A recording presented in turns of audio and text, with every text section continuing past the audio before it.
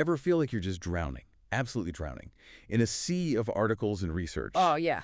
You're there with your highlighter, trying to pull out the important bits. Sure. But at the end of it, you're still not quite sure you've got the big picture. Yeah, it's like the information overload paradox, right? It really is. So much to learn and so little time. Exactly.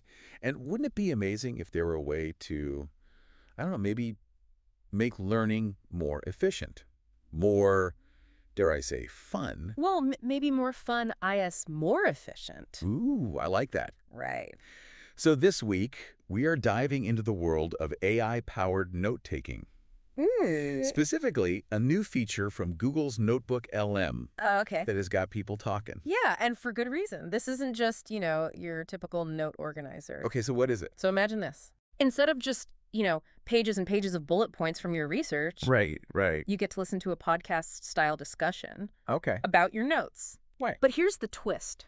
The hosts are AI. Okay, hold on. Yeah. AI podcast hosts. That's not where I saw this going. It's called Audio Overview. Well, And basically, you feed your notes into this NotebookLM, right. and it creates this whole conversation between two AI voices, complete with like the and the little pauses, like a real podcast. Yeah. Like they're designed to be friendly and engaging. So it's like having a couple of AI study buddies. Exactly. Just hashing out the key takeaways from my research, I'm not going to lie. It's a little creepy, but it's also brilliant.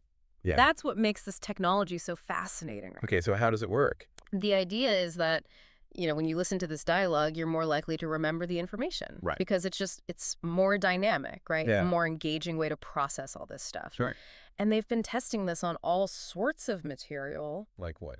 They even used a blog post about NotebookLM itself. Wait, so they made the AI summarize an article about itself? Yes. That is meta. Very meta. That's wild. But wait, there's more. Okay.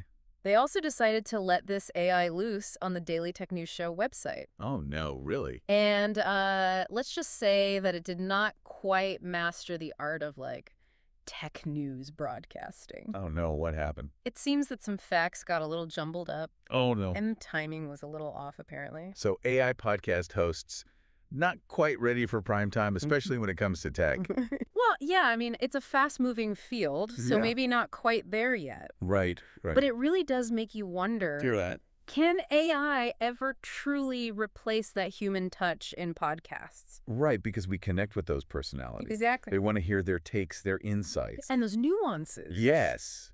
Can AI ever really replicate that? Right. It makes you wonder, are we on the verge of a learning revolution here? Or is this just another tech fad that's going to fade away? Yeah. It's one thing to sit around and talk about AI summarizing articles, Sure. but I kind of had to see this audio overview thing in action myself. Oh, so you took it for a test drive. I did. Did you feed it? Well, if this AI wants to be a tech podcaster, I figured I'd let it take a crack at DTNS. Ooh, bro. Yeah, so I fed it this week's newsletter Okay. and some articles from the website. Okay, so did it capture that signature DTNS wit? It did not. Oh, no. No, it did not. Really? It was more like, when you hear someone Yeah. trying to repeat a news story Right. that they heard third hand from somebody. Oh, like they got the details all mixed up? The details were a little, yeah. How so? Give me an example. Okay, so it summarized, it did a whole summary Okay. of an article about a new gadget. Right. But it put that part before it ever mentioned the company that made the gadget.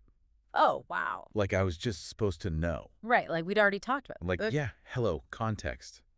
Chronology is not this thing's strong suit. It can't quite connect how the information all fits together yet. It's it reminds me of those early attempts at machine translation. Oh, okay. Where it was technically correct, Right. but just missing all of the nuance. Yes, exactly. And, beyond just getting some facts jumbled, Right. it just couldn't replicate the feel Yeah. of DTNS. It was trying to be conversational, Right. but it felt very forced, Yeah, it had studied the form, Yes, but not the substance. exactly. Yeah. And it just makes you wonder, can AI ever get those subtle elements of Yeah. style and tone Totally. that make human communication so distinct? Is that something inherently human? Is that, Yeah. can you train that? Yeah, could it ever tell the difference between a dry research paper Right. and, a witty op-ed and then adjust its delivery accordingly. Yeah, and is that something we would even want it to do? Ooh, that's a good point. Right.